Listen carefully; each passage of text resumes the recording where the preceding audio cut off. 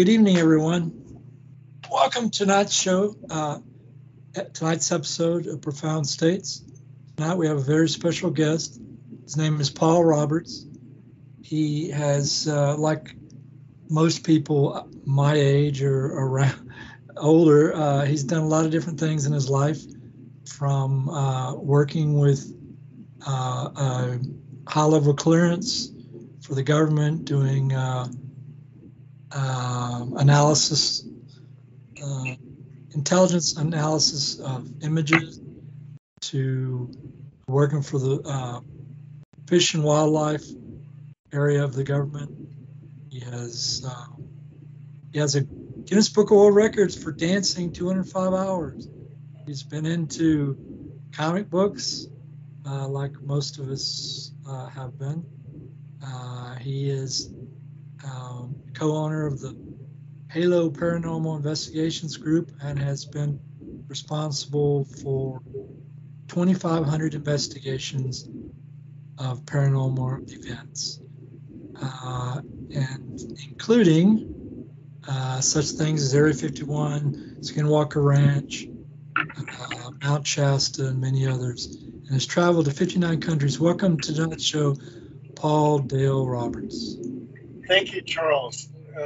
I'm happy to be here. So, I see if I can get all this straight here. Okay, so did anything interesting happen to you before you started investigating the paranormal? Anything like the paranormal or ETEs or anything odd or unusual? As a small child, I lived in a haunted house. A lot of terrible things were happening to me. The entities were actually focused on me. And there was a time where an entity actually pushed me into a heater. I was enticed by an entity that was mimicking my mother. My mother was in the kitchen, and I'm looking out the bedroom window, my bedroom window, and there was a female voice which sounded like my mother trying to entice me to go into the orange grove, and it would say, call me by my middle name, Dale. Dale, come here. Dale, come here.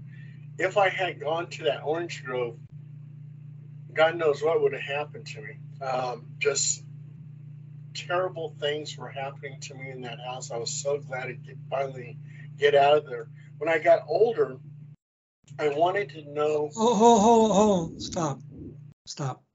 Okay, so back up. Let's go back. Like all my guests, they tend to throw something really juicy out there and then rush off to the next story. So what I'd like you to do is back up for a second and first of all, where was your house that was haunted? Okay, it was on F.E. Street in Fresno. Fresno, California. Yes. And where is that in California? It says smack dab in the middle of California. Oh, it's north of LA? Yes. Okay. And let's get into your experience with the paranormal in that house for a little bit before we move on. So, when you heard when the voice was asking you to go into the field, was it something you heard? How do I put this? Was it using your internal brain voice communication to speak to you, or did you hear a special voice, or how did you experience that? I didn't hear any kind of special voice. I just heard a voice that sounded like my mother. But did her voice sound like it was coming external from you? No. It sounded like it was coming from the orange grove. Oh, so you heard a voice that sounded like your mother coming, what you thought was she was in the orange grove. Right. And so did it fool you even for a second? No, because I didn't go into the orange grove. But I mean, how did you know it wasn't your mother? Because my mother's in the kitchen. So you knew she was in the kitchen? Yes. Okay. So what else happened to you in relation to this thing as a child? Anything else that you can mention? No, that they were just attacking me. Okay, so when you said they were attacking you, besides asking you to go into the orange grove, how else were they attacking you?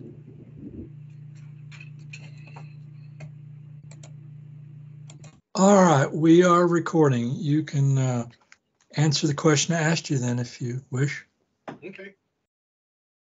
How I got started into the paranormal is when I was a child. I lived in a haunted house, and everything was centered on me. The entities were actually attacking me. They actually, at some point in time, threw me into a heater.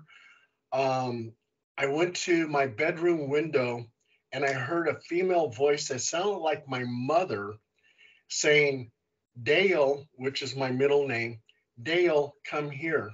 Dale, come here. And she was trying to entice me to go into the orange grove. And my mother was actually in the kitchen. So if I actually went into the orange grove, God knows what could have happened to me. I don't even want to even think about it. It was crazy. Um, I was seeing these skulls that had wings that would fly into my room.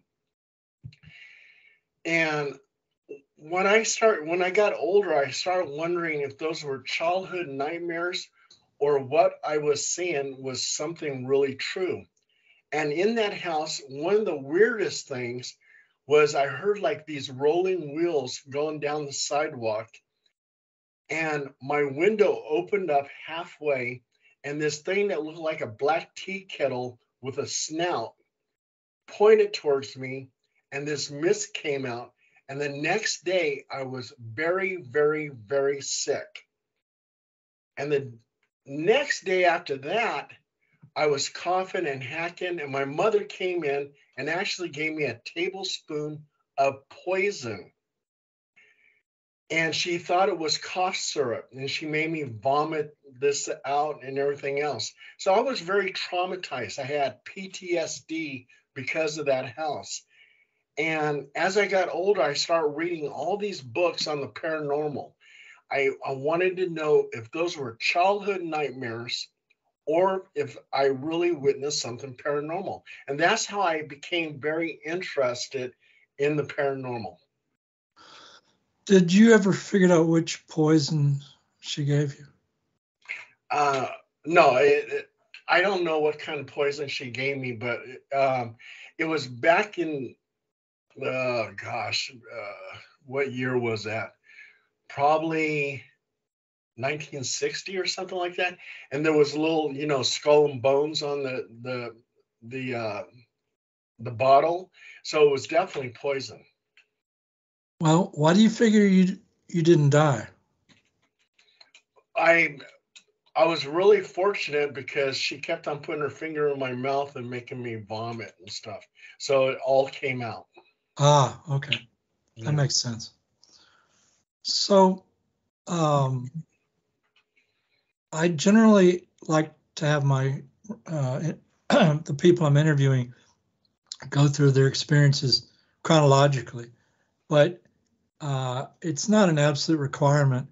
If you want to go through all of your personal events chronologically until we're done with them, or, I mean, honestly, you've done so much in your life as far as investigations go, we could skip past your own stuff and go straight into the investigations, but I'm not tied going either way. I would say talk about the most interesting things you are aware of.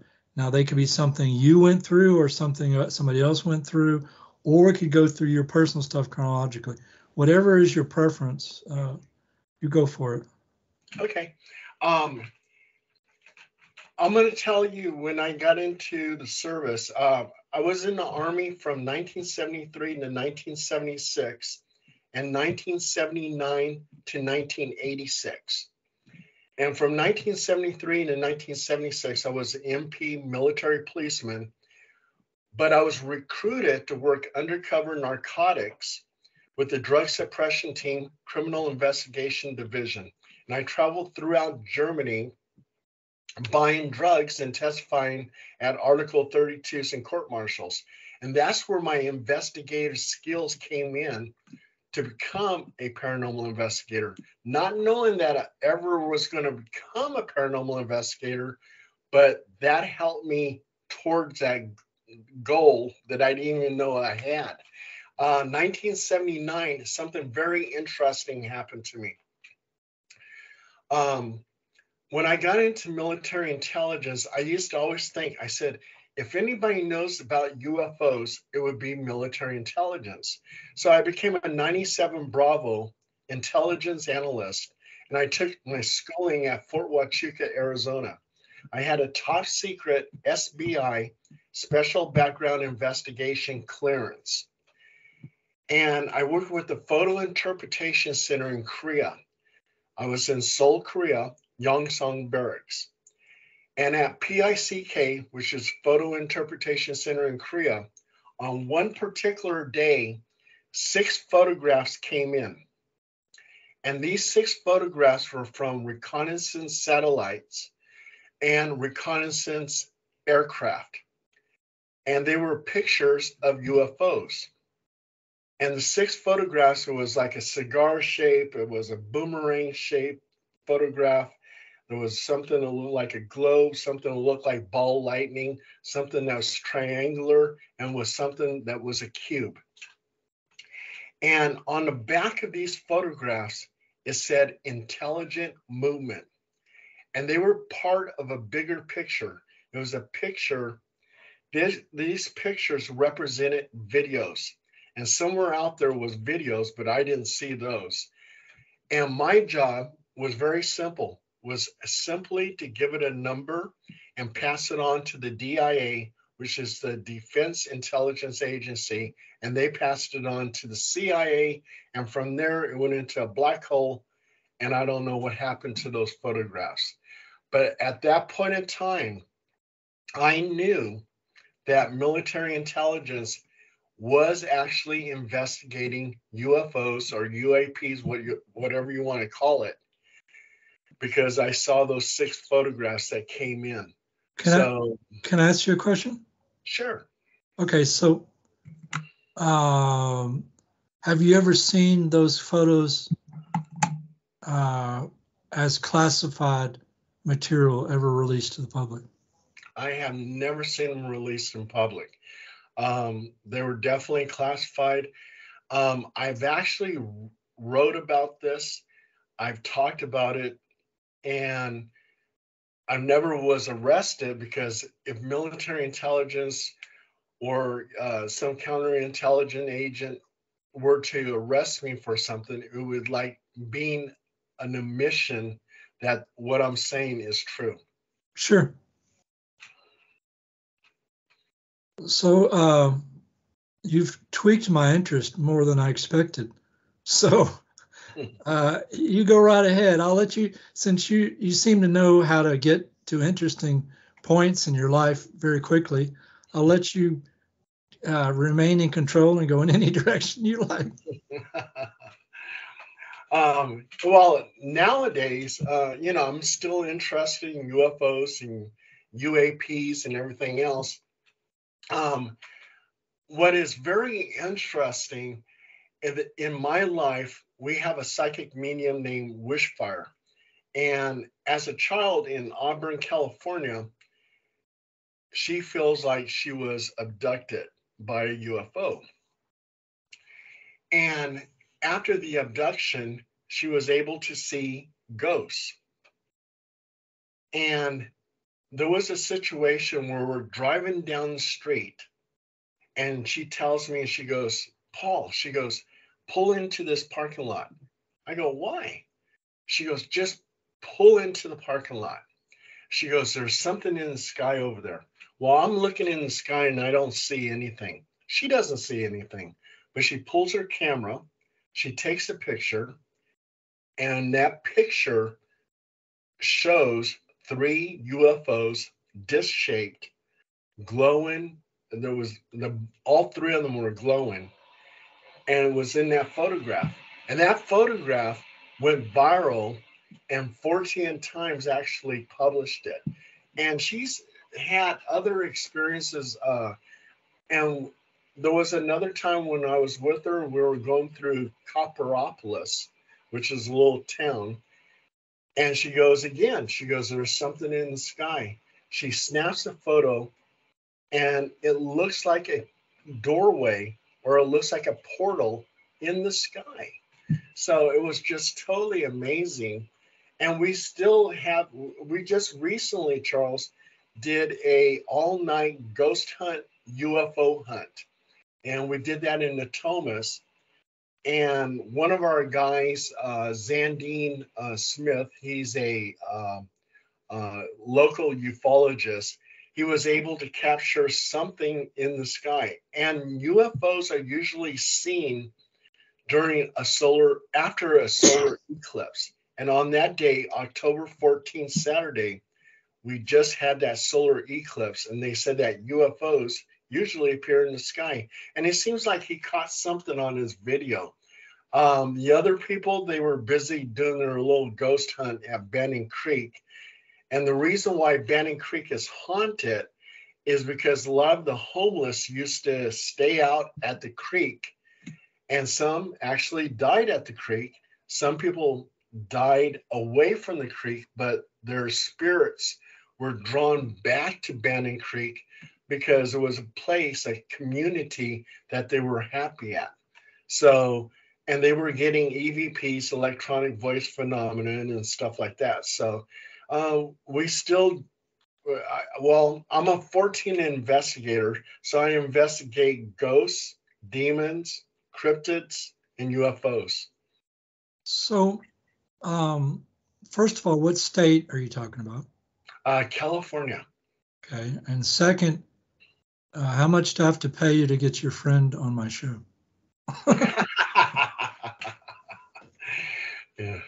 No, she doesn't do any shows. She doesn't do public. No. Darn. Yeah. Well, it would certainly be nice. It sounds like she's perfect. Oh yeah. Let me get something real quick here.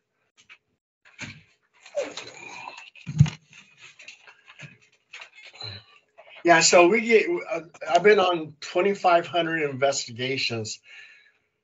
So I've seen a lot, done a lot with those investigations. We did a Bigfoot hunt over in Mount Shasta. Did you see any? Did I see Bigfoot? That time. Did you see it that time? Oh, no. When we went to Mount Shasta, we spent the whole night there, and we did a wood-on-wood type communication because Bigfoot is known for that. Right. And I took a piece of wood, hit the tree 3 times, nothing. Hit the tree 3 more times, and then right behind me in the creek, you can hear 3 rocks hit the creek. And a bear doesn't have the capability of throwing a rock. Right. And there was no other people around me except my 2 investigators who were right next to me. And I would have known if they threw some rocks in the creek. So I actually feel that a Bigfoot was probably trying to communicate with me when I hit the tree 3 times and it threw in rocks 3 different times. So we experienced that.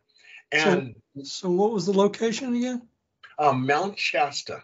Mount Shasta, okay. Yeah, very mystical mountain. Supposedly the last of the Lemurians lived there in the caverns. Bigfoot is seen out there. UFOs are seen out there. UFOs are seen going into the mountain, coming out of the mountain. Ghosts are seen there because they had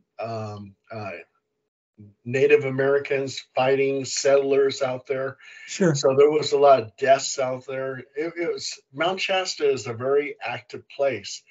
I'm sorry. Where's the most strange place you've investigated? Is it Skinwalker Ranch, or have you investigated something even more strange than that? Skinwalker Ranch, Area 51. As Skinwalker Ranch, I brought 2 investigators with me. And what was kind of interesting is at that time I was a new paranormal investigator. So I was learning the ropes. And I was at one of the meetings and they were talking about, they said, I would love to investigate Skinwalker Ranch. And I said, well, shoot, let's just do it. Let's get in the car and drive over there. And so 2 investigators went with me. I drove to the area of Skinwalker Ranch, not the actual ranch, but the actual valley where the ranch is at. And the whole valley is mystical. Right. All kinds of things happen there. Sure. And as we got there, there was this huge storm. And we're trying to set up our tents and everything. And I was falling into the mud, and it was really crazy. It was a lot of chaos. But I did see something that was just really incredible. During that storm, it seemed like the clouds were like opening up, and there's this ball of lightning, and it came shooting down and just broke up into all kinds of sparks. So it's a natural phenomenon, but very rare, but it was something that I saw. And we also too heard this strange shrieking sound, and I tried to record it, but all you could hear was the pitter patter of the rain. The next day, one of the investigators had pneumonia, and she was deathly sick. So we were supposed to be there for 7 days, but we wind up just doing one night, and we had to drive back home because she was so ill. So, and then she was hospitalized, but she got better and everything else. So, but it was kind of disappointing that we couldn't stay our whole 7 days at Skinwalker Ranch. So you've never encountered a Skinwalker, have you? No. Have you ever seen a Bigfoot? No. But I'm retired now from the California Department of Fish and Wildlife. And I've actually talked to hunters and fishermen who claim that they've seen Bigfoot. One hunter had a very unusual story. He told me that his friend actually shot at Bigfoot, and that Bigfoot exploded into sparks. And if that was true,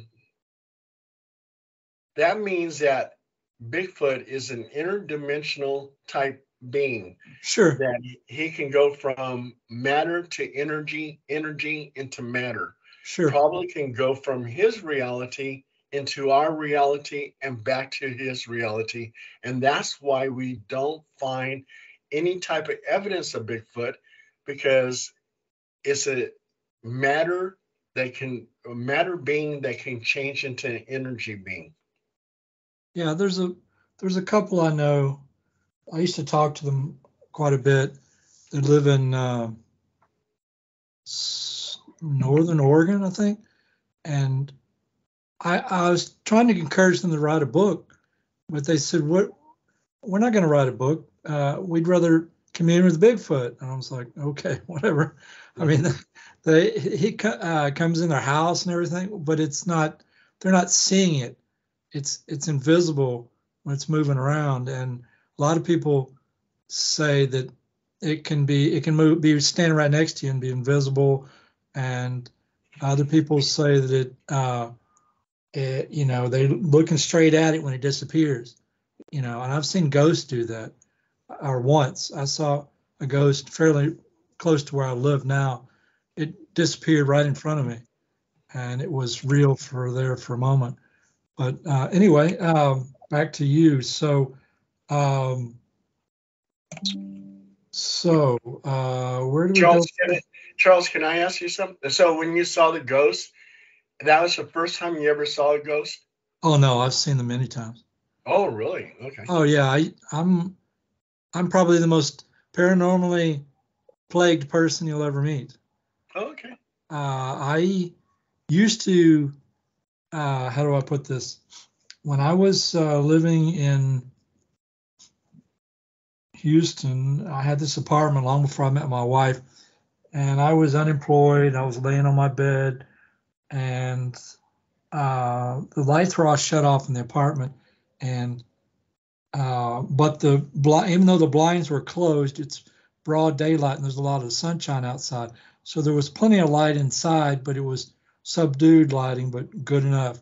And so I would get up out of the bed and walk into the restroom and start urinating. And I would look up at the mirror and I would see something, some energy form, changing shape in the mirror. And I knew it was behind me, so I turn around my head. I'm still peeing, right? And so I can't move my lower body. I turn around, I look in the doorway, and it's standing in the doorway, but it's not really standing, it's hovering. And it's not like you would think about a ghost. It was, people think about ghosts, they think of a static object that maybe is see-through or whatever. But this was an energy. I honestly don't know to this day if it was a ghost or a demon. So I just know I wasn't afraid.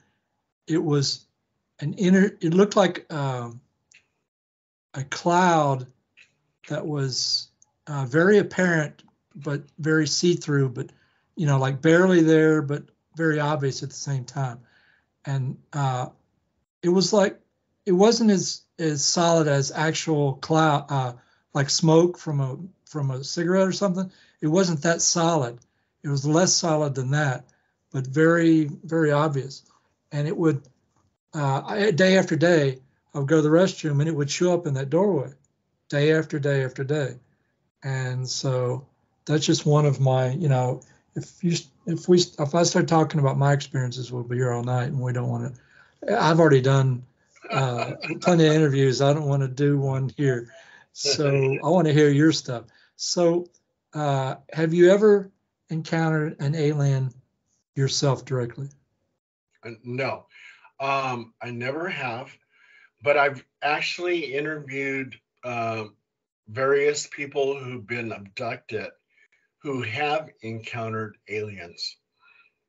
Well, if any of those people ever want to go public, you've got my number. Oh yes, definitely. So, have you seen anything in the sky? A craft? Oh, yes, I have. In Fort Jackson, South Carolina, 1974, I was in the Army, and I was with two GI soldiers, and we were in the town of Columbia. And we're walking down the street, and we look up in the sky, and we saw 6 glowing disc UFOs in formation, like geese formation in V. It was like a V formation. And one of the soldiers says, "Geese?" I go, "That's not geese. I mean, it's glowing blue, and they're disc shaped, and they're in V formation." And we're watching this, and then all of a sudden they just took off erratically in different directions. And we knew at that point in time those were UFOs. And then in 1976, hold on, stop. Okay. Back up. What year are you were with the military? What year? What were you doing, and where was the location? Okay, 1974, Fort Jackson, South Carolina. And that's when I saw the UFOs in V formation. And what were you doing when you were with the military and you saw the UFOs. What were you doing that day? What were you in the middle of? We're just going into the town of Columbia and sightseeing. Okay. All right. All right. Yeah. Go on with what you were going to say. Go ahead. Oh, okay.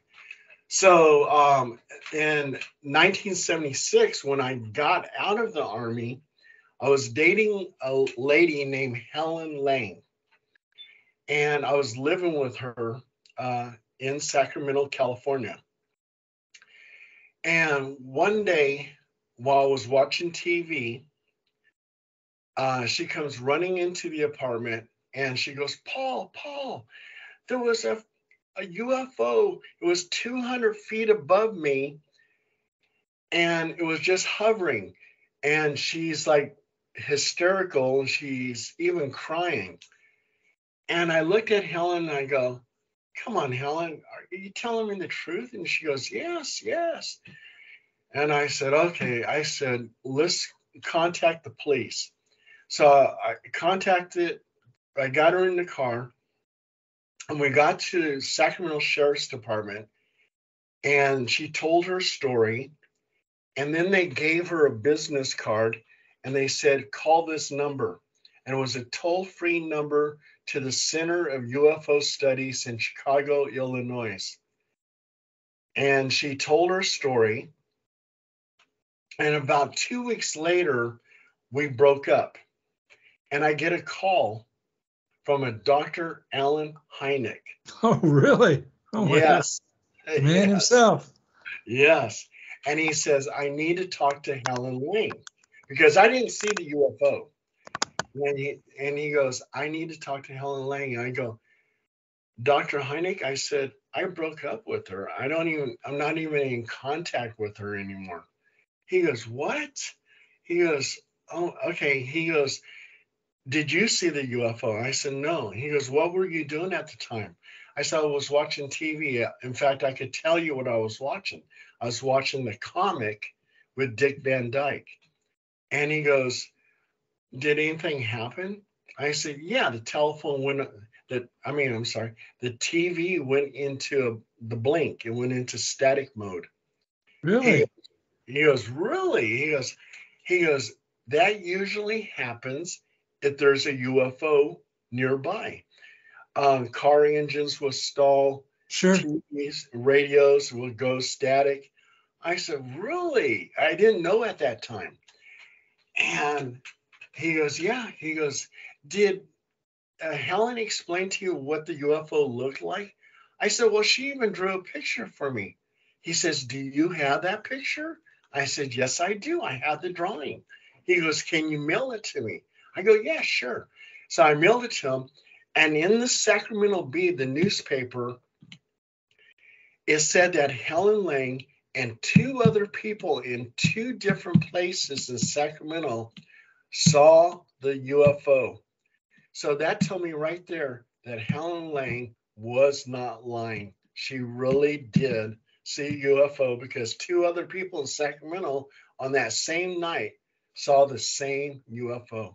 I don't see how you could doubt her. She was crying, right? How can you Yeah. you can't just make yourself cry easily unless you got. Well, yeah, and Helen Lane though, she knew my UFO story from 1974, so I thought for sure she was like, really putting on a good act. But yeah, you're right. I mean, I was different when I was younger. I was Well, different. She would have to be an extremely good actor to to cry and everything. I mean, Yeah. Well, I always thought she was a good actress. So, yeah. I shouldn't have been such a skeptic at that time. Well, I could have been a very good actor. The day after my father died, I acquired a job. I went in to an interview and got the job the day after my father died. So you got to understand I was really pretty depressed, but there's no way I was going to show that to the person being interviewed. I put on a very positive attitude, even though my mind was just very extremely down. So, it took good acting to be able to do that. So anyway, of all the investigations you've done in your life, or all the experiences you've had personally, whichever it is, which one have you not talked about that is the most interesting? Well, I went on vacation to Aruba. And the reason why I went to Aruba is because people were saying that they were seeing a spirit of a blonde-haired woman walking along the beach. And I started wondering if that was Natalee Holloway. So I took a vacation in Aruba, flew over there, and I started talking to people in the nightclubs over in Aruba. And they knew a lot of details of the stories, which now have came out. They actually told me they knew that Joran DeSlude, or whatever his name was, the killer, that his father took Natalee, placed her on his boat, and took her out in the middle of the ocean and dumped her. They already knew that. I even put it in my article, and now they're talking about the father was involved. I already knew that story. It still blows me away. But anyway, a lot of the people from the nightclub, and I told them why I was there, is to see if I could find the ghost of Natalee Holloway.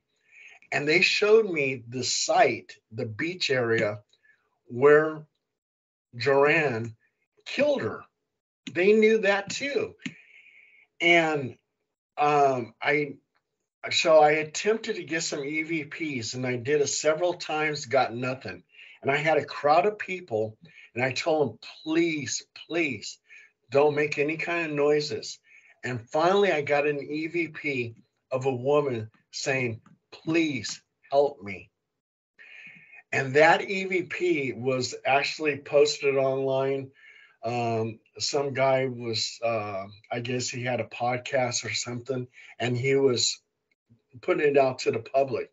But I actually put that stuff in an article saying that Joran's father was involved in her killing. And it seems like now the police finally are aware of it and put it out to the public that Joran's father, the judge, did have something to do with Natalee's death. So you say you've investigated demons. Have you ever encountered one, or have you ever seen an exorcism? Either one. One of my worst demon cases, Charles, and this is going to probably give you a few chills. This happened in Fresno, California. I was in the area, and I get a phone call on the paranormal hotline. And it's these two ladies that said that they're being visited by a demon around about 2 o'clock, 3 o'clock in the morning. And it comes in the shape of a black mass. And at that point in time, Charles, I was a new paranormal investigator. And so I went on my own by myself, which is a bad thing to do. You should always bring another person with you. And I'll show you what. I'll tell you what. Sure. So I get there, and this woman, an older woman in her 60s, a grandmother type, and her goddaughter, they live in the same house. So as I was interviewing them, they were saying, yes, this black mass shows up around about 2 o'clock, 3 o'clock in the morning. And they said, why don't you stick around and you can actually witness it? And I said, okay. And it was already kind of late at night. And I had my laptop and I'm doing this interview with her. And then they showed me these bite marks that they both had on their necks and on their shoulders. And I started wondering in my head, did they actually get bites from a demon, or did they do that to themselves? So I was, kind of wondering about that. Well, during the interview, this woman who looks like a nice grandma, her face was actually distorting. The way I was perceiving it, her face was changing. It started looking more hideous. And that was making me a little nervous. And then I asked her, I said, so you tell me you have a lot of nightmares? And she goes, yes. I said, nightmares about what? She goes, of killing men. I go, what? And mind you, Charles, I was the only man there. So now I'm really nervous. I'll bet. And I said, how in your nightmares, how are you killing these men? She goes, with a baseball bat. I go, wow. Well, 15 more minutes into the interview, and I look across the way, and I could see the living room. And her goddaughter, with this maniacal look on her face, holding a baseball bat and twirling around and around and around with this baseball bat. I go, oh, you know what? And I said, you know what? I said, this is such an interesting story. I need to probably get somebody else over here. I said, I'll be right back. I'm not going to go too far, probably a few blocks down the road. And I grabbed my laptop and she goes, you sure you're coming back? And I said, yeah, I'll come back. Got in the car with my laptop. I was so scared. I left my cell phone there and took off. Well, Charles, I'm going to tell you, I'm not afraid of ghosts. I'm not afraid of demons, but I'm damn sure afraid of a 30-year-old woman with a baseball bat. Okay, so yeah, that's a good story. You've done pretty good so far. Yeah, so you've never seen an exorcism, have you? No, no. I've done one. You have? I have. Oh, okay. Yeah, it was, but it wasn't like a church exorcism. It was through hypnotherapy. The guy came to me. Have you ever heard of a woman named Shakuntala Modi? No. She wrote a book called Remarkable Healings. And the book is basically a series of conversations between her and the demons inside of her clients. And basically each chapter starts off with a list of symptoms of that particular client. And then she has the conversation with the demon. And the next chapter starts out with all the symptoms that they had, all the symptoms that went away, and all the symptoms that remain. And then another conversation with that same client. And it goes on and on from chapter to chapter. So this guy in question had gotten a couple copies of her book and was looking for a hypnotherapist to do what she does and on him. And he found one of my cards stuck on a bulletin board somewhere and called me and said, I want you to read. Do you know about this lady's technique? I said, I didn't at the time. I said, no. And, or maybe I did. I don't remember. Anyway, he said, I've got a copy of her book. I'll send it to you. Read it. And when you're through with it, we'll do a session. I got like a quarter of the way through her book, and he calls me up and says, I can't wait. I want you to do it now. So he comes over to my house. So I need to back up. So what happened was he found out about a book that he claimed every single person who read the book committed suicide, killed themselves. So it was a book about how to manifest things on earth through whatever means. And so he read the book, and then he got in this very negative state of mind. He said he couldn't get out of it, and that's how he, what I just told you, all that stuff transpired. So he came over in my apartment at the time. It was fairly dark in the apartment itself, And when he walked in, he looked totally black from head to toe as far as all the color.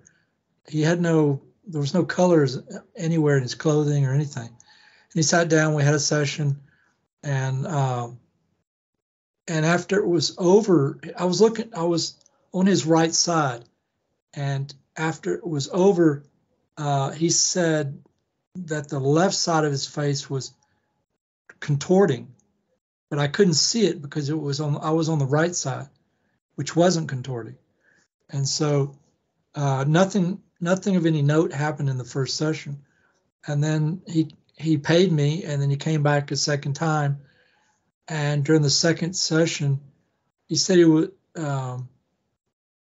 We went through the whole scenario or the whole thing, but what happened was he saw some type of morphing energy thing in his head, and I assumed that was the attaching spirit. And then right after he saw that, he saw this Venus flytrap, and it came at him, and it ate the morphing energy blob in his head, and then it disappeared. And I didn't know if he was cured or if it was worked or anything, but he called me days later and said, yeah, it worked.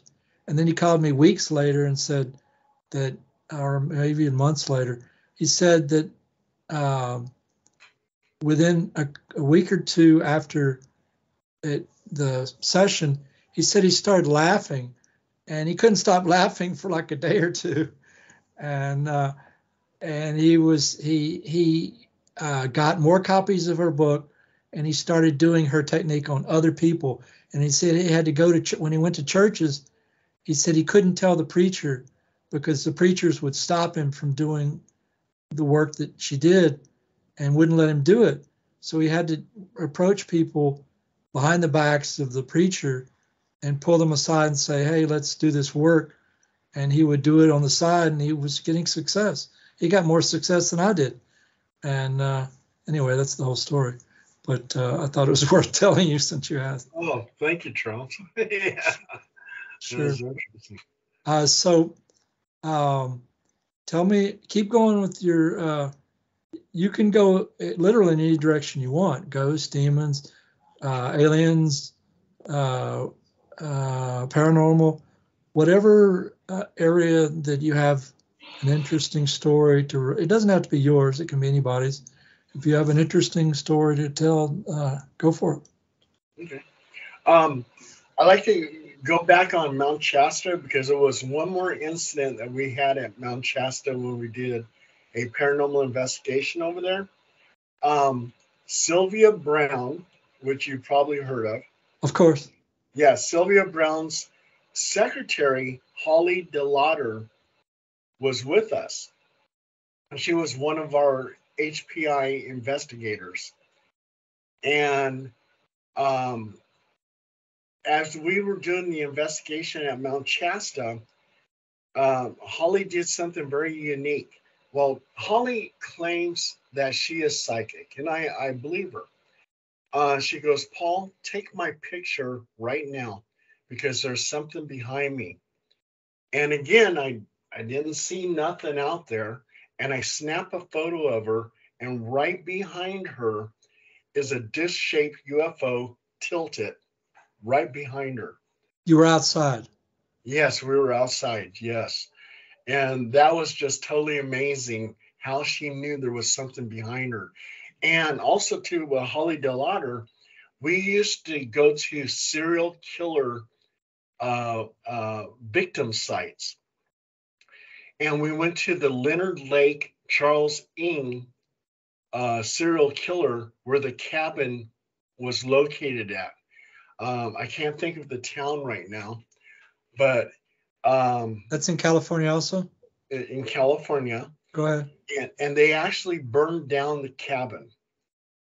And we were actually Smart people. Oh, yeah. We were able to locate the cabin through Holly DeLauder, who happens to be a psychic medium. Right. And at this cabin is where Leonard Lake and Charles Ng brought their women. They brought women from the bars. They brought prostitutes over there. They would tie them up, torture them, videotape them as they were being tortured and assaulted. And they found something like, I think something like 60 videotapes, VHS videotapes of them torturing all these women. Right. And Holly DeLauder, she did another psychic thing. And she goes, Paul, take a picture at this area. And I take a picture, and there's this mist. It was a tall mist. I would say about 5'4". Ectoplasm? Yeah, it could. Yeah, ectoplasm. It could. That's what it could be. But I believe I took a picture of one of the victims, who's now a ghost. Right. So it was this height of a 5'4" person, and it was all misty. So that was kind of unique. So have you ever worked with people who help other people pass over during your investigations? Oh, sure. As for myself, my nickname is the Demon Warrior. And people who have attachments, I will provide them with a full submersion baptism. And when I first, a full submersion baptism is a basic form of exorcism. Sure. And I definitely believe in angels. There's angels out there trying to protect you, to watch over you and stuff like that. And I pray for these angels to help this person who has a demonic attachment. And when I first started doing it, I didn't know if I was going to be successful or not, but I said, what the heck? I'm going to give it a shot. And I started getting these phone calls of people who had demonic attachments, and they said, Paul, your baptism worked. I no longer have this attachment. It's been lifted.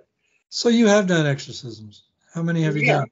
Yeah, exorcism minor exorcism. Still an exorcism. Yeah. I've done probably maybe 100 and something baptisms. I also too do a Roman Catholic house blessing. So if they ask me to go ahead and bless our house, I do it, and I do it with holy water. And so now you have a cross, and I go into each room. Some of the rooms I do a four winds prayer. I send the demon to wherever he came from. I place the cross over each room, and my Roman Catholic house blessings are, I would say, 80% successful. There's that 20% that are not, because either the client goes back to whatever they were doing, messing around with the dark arts, enticing, inviting that demon back into the house again. So, but yeah, about 80%. So you've done plenty of exorcisms of people through baptism, and you've done exorcisms of buildings as well. So you are I could say you're a very minor exorcist, but the numbers wouldn't make, even just because it's a minor type of exorcism doesn't make you a minor exorcist. If you're successful hundreds of times, you're a major. And if you can exorcise a dwelling, I think there are probably a lot of priests who have done exorcisms of people who would not try to exorcise a building, because they have the belief that only people can be exorcised, not dwellings. Right. To go on, tell us more interesting stories. um, Charles, have you ever heard of living ghosts? Um, I don't think there is such thing as death, so everything is alive. Okay. Um, living ghosts, and we've actually experienced this in our investigations. But I'll give you a case example. 1974 in Chicago, Illinois, this couple moved into this house. And around about 3 o'clock, 4 o'clock in the morning, they would see a man manifest and walk over to the couch. And over on the couch would manifest a woman. And he would start repeatedly striking her. And then they would just fade away. Well, this happened about 3, 4 times in this house. And on one particular day, they had a block party. And the host of this block party says, yeah, we do this every year. And this is our photo albums of photographs of our block party. And so the lady starts thumbing through it. And she gets to this one picture. And she goes, oh my God. She goes, those are the ghosts in my house. And the host looks at the picture and goes, ghosts? What are you talking about? He goes, yeah, they did live in your house. The police were there all the time because they had domestic disputes. They're now divorced. The man, the husband, now lives 5 blocks down the road, and the woman lives out of state. He goes, but they're very much alive. He goes, I'm still communicating with them. So how can they be ghosts? Okay, so I understand what you're talking about now. So the Journal of Parapsych, oh God, what's it called? There's a journal that's been around for like 100 years in the United States and 200 years in England, the Journal of Parapsychology, something. That's not the name of it, but I can't remember the name of it off the top of my head. But it's called, what you're talking about is called, or at least the way what they called it, and what it is it's an out-of-body entity of a living person. So what you're seeing is that person manifesting non-physically in a different location than they are physically at. So I've seen that myself. And how did it go? So I was coming home. I was living in Houston in my either late teens, early 20s, mid 20s. I was coming home from somewhere. I don't even know where I was coming home from. But I was driving outbound on Memorial Drive, or not outbound, outbound away from the city center on Memorial Drive, and I went started going around this sort of high banked left hand turn, and I was in a very strange mood, and instead of getting up on the higher end of the bank in my lane on the right side, like we drive here in America, England, they're on the left side. Okay. Instead of doing that, I was driving my Pontiac Le Mans down the center of the road. So the center of my vehicle was on the yellow line or white line, the intermittent line. I was driving half in my lane and half in the oncoming lane. I just passed Bunker Hill Police Department, which I've been in that jail too. Anyway, I just passed that jail, and I was taking this high banked left hand turn, and it wasn't very high banked. It was a little bit high banked, but not much. Anyway, so I'm taking this left and driving down the center of both lanes, not in my proper lane, and I saw this it was a two-dimensional human, and a lot of ghosts are two-dimensional. They're not, you can't see through them. They have width and they have height, but they don't have depth. It's like they're on a flat surface. Okay. And the ghost I was telling you about a minute ago was like that. So anyway, this guy appeared from the knees up, like he was standing in the middle of my hood outside over my engine. And he was solid. I couldn't see through him. I had to look around him to see where I was going, and because he had some width there, and the only it was kind of from a strange angle. I was looking at him as if I was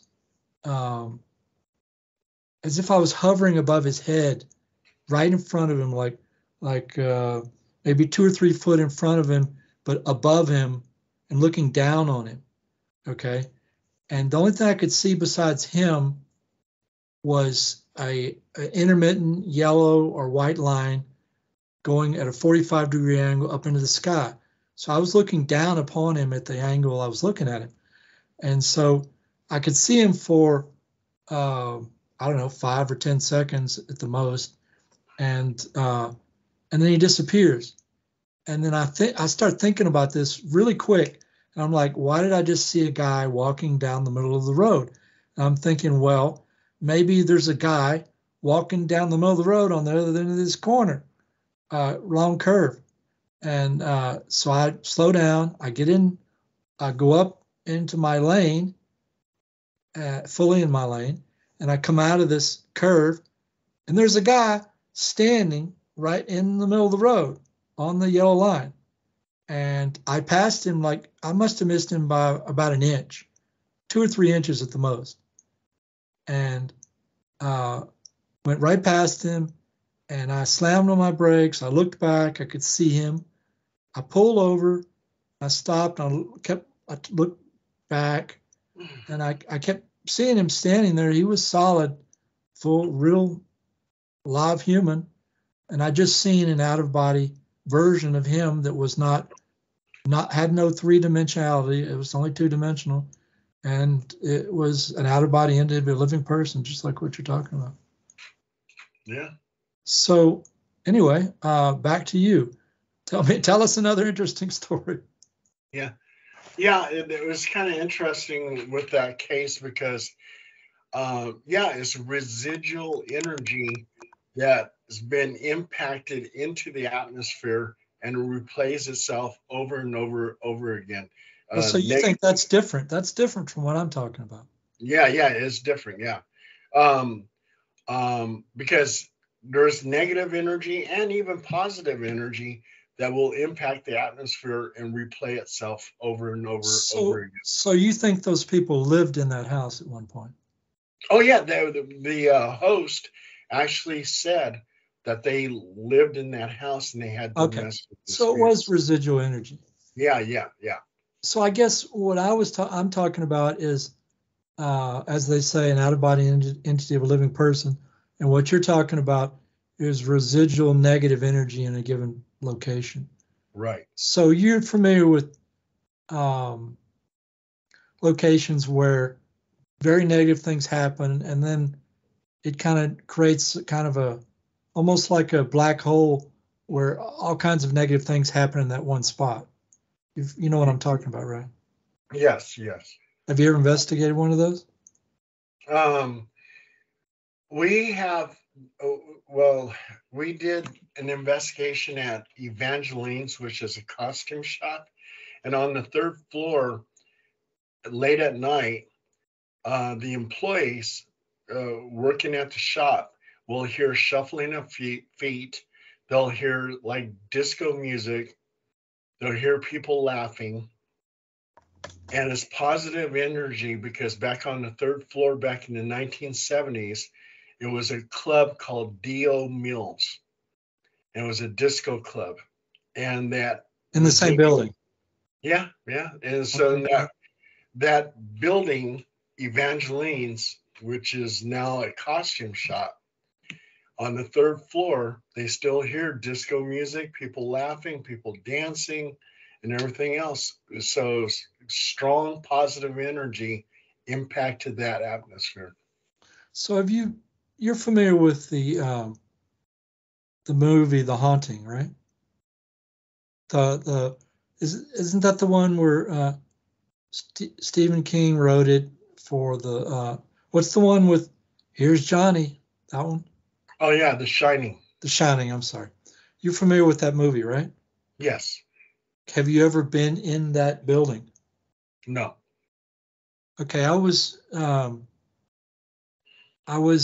hanging out at that. I was doing some metaphysical work for about a week at the what's it called? The place where that building is at? Estes Park. Okay, we went to Estes Park for a week to do a bunch of metaphysical stuff, and I kept walking past that building, and I'd seen The Shining, the movie, and I kept looking at that building, going, "That building looks awful familiar," and I couldn't. I did not place it with the movie, and I never did go into the building. But are you familiar with the story that Stephen King wrote, or not wrote, but are you familiar with how he came about deciding to write The Shining itself? You familiar with that? No, I'm not. Okay, so what happened was here's how I heard it. Now I'm not saying this is true, but this is what I heard is that he heard he heard the rumors about that building being haunted. So he went to stay in the building himself, and he didn't stay in the most haunted room of the building. He just stayed in a particular room. It's got his name on it now, called the King or something of that nature. And he had a really nasty nightmare, and he woke up and wrote the book, which the Shining, that the movie's made on, based upon. The next day, like in probably before he left, I would guess he wrote it before he left the building, but that's the story I heard. I thought it was an interesting enough story to retell. Charles, I actually heard something like that. Yeah. Yeah. Yeah. Yeah, he knew beforehand that the place was haunted. Yeah. Yeah. I think it'll be interesting checking out that building one day. Yeah. There's a place. Let me see if I can remember what it is. Oh yeah. Have you ever investigated anything in Virginia, or is it Virginia? Yeah, Virginia. I gotta think. It's Virginia.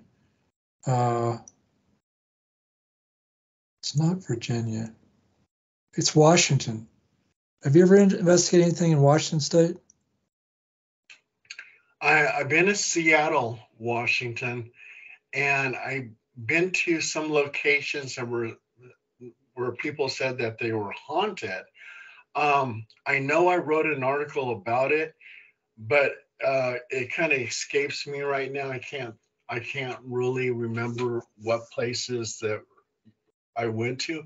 I know that the tunnels are very haunted in Seattle, and I did walk in some of the tunnels, but I didn't see anything. I didn't experience anything. But yeah, Seattle's got some history. The reason why I brought it up is because I had a little adventure. I'm trying to think of the name of the town. It's got an interesting name, but I've got it on my website if anybody wants to know the name of the town. Anyway, there was a town I'm pretty sure it's Washington State, but I could be wrong.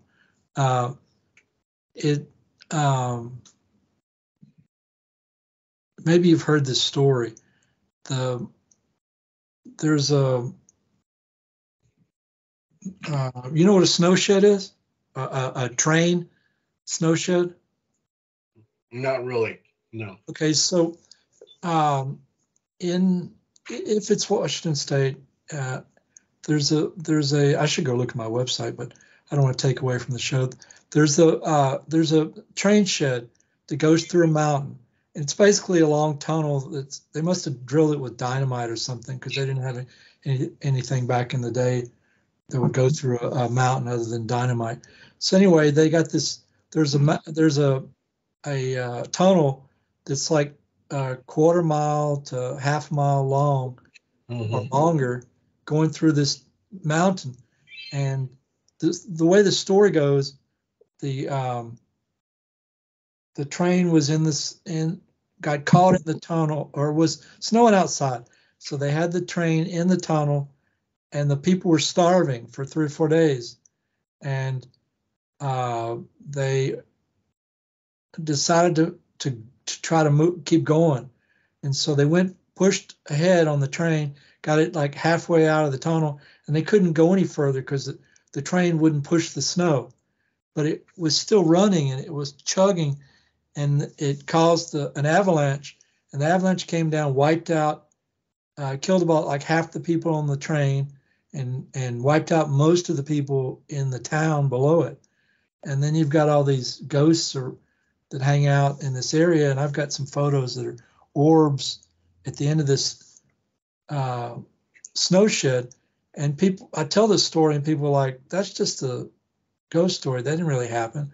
And I'm like, okay, go back to the snow shed and look up at the end of the snow shed. You'll see huge masses of concrete that are like 4 times the size of a human, hanging from rebar, where the snow shed decimated the end of the tunnel. So it's not a story somebody just made up. So anyway, I just thought I would mention that, because that town, I went there, and it had there's a you could go investigate this if you wanted to. There's a what do you call it? Hotel. There's a hotel in that town. The town is dark, right? I mean, as in completely dark. No power of any kind. So I don't know how this hotel gets power, but it has power. The hotel has power, and it's the only thing in the town that has power. Nothing else in that town has power, right? So you can walk around at night. If there's no moon out, you're going to be falling in the ditch. So I was like walking around with a 3rd generation night goggles on for an hour, and I'm standing behind this investigator who's like you, and this ghost orb comes flying over me. All these women, the crowd I'm in is like 20, 30 women. I'm the only guy in the crowd, and I'm psychic, but I'm not as psychic as they are. And they're looking up going, oh, there's one, oh, there's one, oh, there's one. And I'm not seeing squat. And so eventually, at some point, I'm standing behind this girl. She's got a brand new 0 lux Sony camera, video camera. It's night vision. It's infrared. And it just came out like the week before. And you see this orb descend in front of this camera, fold out a video live, and it starts dancing in a figure 8 fashion in front of the video camera, right? So we know that's a ghost, right? It's too big to be a bug, and it's dancing in a figure 8 fashion, which bugs don't do.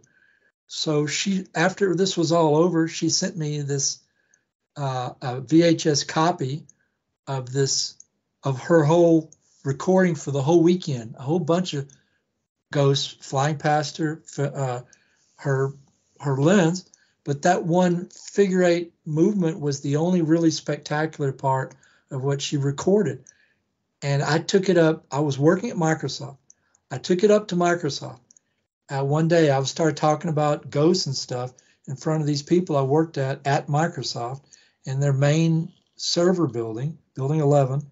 And they think I'm like crazy or making stuff up. They don't believe a word I'm saying. So I said, oh, let me go home and grab my VHS. So I go home and get it. And I have watched this VHS tape many, many times. And I've looked at that figure 8 movement of that ghost over and over and over, right? So I take it up to Microsoft. I go upstairs to the second floor. There's a flat screen TV. It must have cost them somewhere between 10 and 20 grand because it was right when they just came out. It was a big 32-inch or 64-inch flat screen TV. I had a VHS tape player below it. I stick it in the recording. I start it up. I start playing this tape, and guess what? The figure eight movement of that ghost is no longer on the tape. It's never been edited. Wow. Okay, that's another way I knew it was paranormal, because it's quite common if you record something like a ghost on magnetic media for it to disappear. You probably know that. And I just thought it was an interesting story because, it's ghosts and we're into ghosts tonight. So anyway, back to you. Tell us as many interesting stories as you care to elaborate on. Of any kind. Of any kind. Yeah, so living ghosts, we talked about that. My ex-brother-in-law, Robert Mitchell, he served on the USS Nimitz. And the USS Nimitz, a lot of people don't realize, and according to my brother-in-law, is haunted. They had airplane that crashed into the Nimitz, and something like 14 servicemen died. And some of the people, including my brother-in-law and some other servicemen, have seen apparitions on the ship. Sure. So one day when that is is decommissioned, that would be a ship I would love to investigate. I've investigated the not the oh shoot, I can't even think of what ship I investigated. I lost my memory on it. I don't even know. But yeah, and also too with the USS Nimitz, a serial killer was actually stationed on there. He was a serviceman named John Eric Armstrong, and he killed 5 prostitutes in Detroit. And when he was on that ship on different ports, he may have killed people at different ports. And some servicemen have seen a ghost of a woman. So some paranormal enthusiasts wonder if that serial killer, one of his victims, is on that ship. Maybe so he must have killed her on the ship. Yeah. I mean, who knows? I mean, it's possible. So I wonder how he got her on the ship in the first place. Not that he got her on the ship, but that possibly he killed her and her spirit followed him to the ship. Ah, exactly. There we go. That explains it. Yeah. So, So what is your brother? You were talking about your brother-in-law? Yeah, it was my brother-in-law, Robert Mitchell. What did you say his name a while ago? Robert Mitchell. And what did he do? He was stationed on USS Nimitz. He never explained what his duties were to me. Okay, that's fine. Yeah. Go ahead. Oh, and the ship that I investigated was the USS Hornet. So, yeah. I've heard of the Hornet and the Nimitz. I wasn't aware of either one of them being haunted, though. Oh, yeah. USS Hornet is very haunted. Yeah. They even did a documentary on it, on My Ghost Story. So what's the most haunted place you've ever visited? Well, with 2,500 investigations, I've seen 4 full-body apparitions. There was a house. Hold on, stop. Back up. All right, tell us all 4. Well, yeah, I've seen 4 full-body apparitions. Go through each one. One in Marysville, where I saw a woman who drowned in her bathtub. She was an alcoholic, and I saw her apparition go from one side of the house to the other side of the house. And that was my very first apparition. Hold on, stop, back up. Okay, did she look solid? Did she look like she was still alive? She looks solid. Okay, go ahead.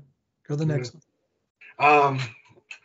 And then in the three other apparitions, there was just investigations where I saw an apparition. I saw a full body apparition. I can't recall exactly what cases they were. So in all these four cases, did they look solid? In all four cases, they looked solid. Just like if just like you couldn't tell if they were alive or dead. Exactly. Yeah, you couldn't tell. Okay, go on. Yeah, and then they just dissipated. They just faded away. Tell us more interesting stuff. Okay, there was a case in Del Paso Heights. Oh, how long is this show for anyway? It's as long as you want to make it. Oh, okay. Well, I've got a few things I got to do, so I'm going to give you this one last story, and then I have to. That's fine. Totally get off. That's fine. Okay. We're good. Okay. So we had a case in Del Paso Heights, which is near Sacramento, and in this case, I took a picture in the backyard, and I got a picture of two designer orbs. Designer orbs are orbs that have intricate type designs inside of it, and sometimes you can see faces in the orbs. And orbs can be almost anything. It could be skin flakes, it could be dust, it could be dewdrops, it could be light refractions, etc., etc. Sure. But with these, as I enhance the photographs, you can make out the faces of two dogs. So I went back to the occupant of the house and I said, "What is it you have in your backyard?" And she goes, "I have orange trees." And I said, "Not the orange trees. What else do you have in your backyard?" And she goes, "I have two dogs buried back there." I go, "Okay." I said, "Look at these photographs." So she looks at them and she starts crying. And I said, "Why are you crying?" She goes, "Those are my two dogs that are buried in the backyard." And something like that I was able to deem as paranormal because she validated the fact that the faces of her dogs were in those photos. That is a very interesting story. Yeah. You've done a great job tonight. You've told pretty much every story you've told has been very interesting. Thank you. Thank you so much, Charles. Thank you for coming on my show. Okay. And send me the link when the show is completed. I will definitely send you the link, and I'll send you the link to the story I wrote up about the investigation I did at the where the people I got killed, so you can go there and investigate that. Oh, by the way, the night I showed up at that event, all the people were gone that were supposed to be there. And I was like, I got there and I'm like, where did everybody go? They're supposed to be here. They had gone into the tunnel with the night vision goggles, and together they saw what they think was Bigfoot at the other end. It's hard. They couldn't tell for sure because it was all the way at the other end of the tunnel. So it was so small.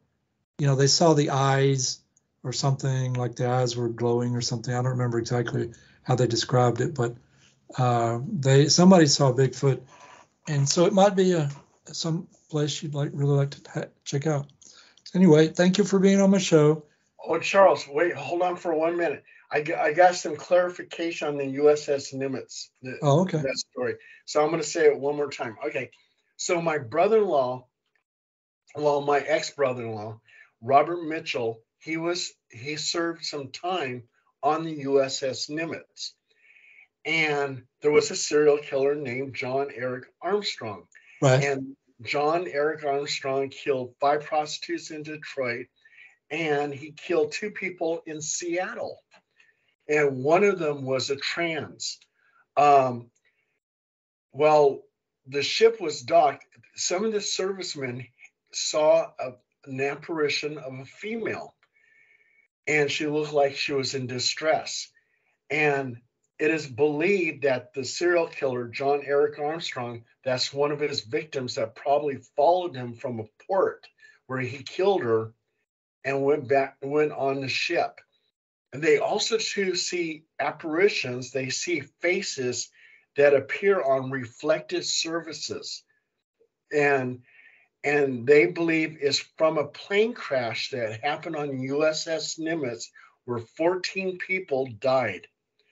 And the other thing about the USS Nimitz is an attack nuclear-powered warship, and that's where they had the Tic Tac UFO incident, where they actually documented this UFO from the USS Nimitz. So the USS Nimitz, I'm waiting for the time that is decommissioned, and I would love to investigate that. Well, did you ever investigate the, what's the one, the real famous one where the lady hacked all her relatives? Oh, Lizzie Borden. Lizzie Borden, yeah. Did you? Yes, I did that. We went to Salem, Massachusetts, and with the Lizzie Borden house, we didn't capture any kind of evidence whatsoever. But there's a lot of stories about it. So, is it haunted or not? I mean, according to a lot of people, they say it's haunted. Yes.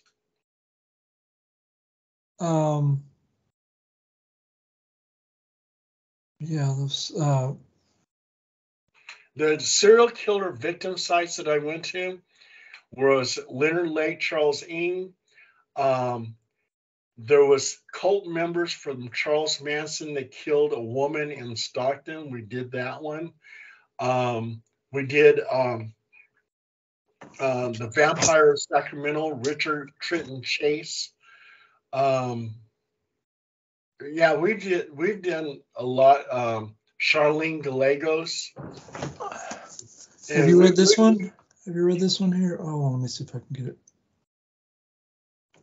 Oh yeah, I haven't read that, but Charles Manson, CIA, and the Secret History of the 60s. Oh, interesting. I would highly recommend this book. I've only gotten a third of the way through it, but the guy spent an enormous amount of time, effort, and money investigating Mr. Manson and his connections with Terry Melcher, Doris Day's son, and the Beach Boys, and I don't want to get into it now because I know you got stuff to do, but I would, if you're interested in the Manson event and what really happened, why he did it, all that stuff, that's a very good book. I suspect I'll definitely try to pick it up. I suspect it's much better. In fact, I know it's much better than Helter Skelter and some of the other books. I've read those as well, but this is much better. The guy really did his due diligence to gather all the information he did. Well, thank you again for being on the show. You did an awesome job. If you ever have a desire to come back, with all the investigations you've done, I suspect you could easily do another show. It's up to you. Thanks again, and let me go ahead and stop the recording here. Okay. Here we go.